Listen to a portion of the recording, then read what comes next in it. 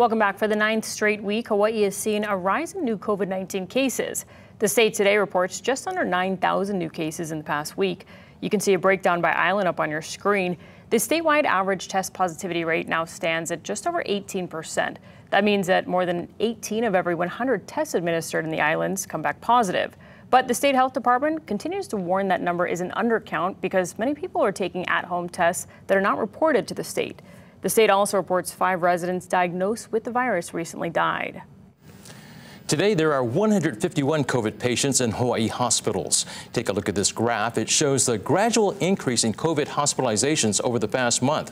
On April 20th, the Hawaii Emergency Management Agency reported 36 COVID patients in hospitals across the state.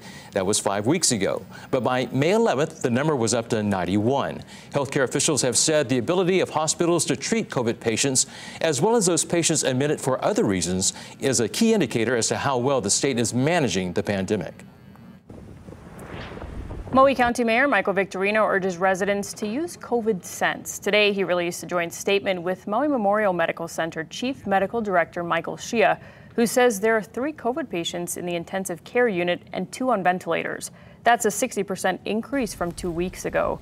The mayor requests that people wear masks indoors, on public transportation, and outdoors in groups. Those at high risk for severe disease should take the antiviral drug Paxlovid early on in their COVID diagnosis.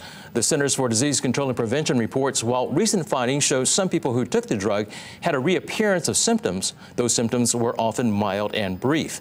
If that happens, the CDC recommends those patients isolate for at least 5 days as a precaution. Well, a new study suggests the COVID vaccine provides some protection against long COVID. Researchers from the VA St. Louis healthcare system looked at 12 million records in the Veterans Affairs National Database. They found that vaccinated people were less likely to have COVID symptoms 6 months after their initial infection.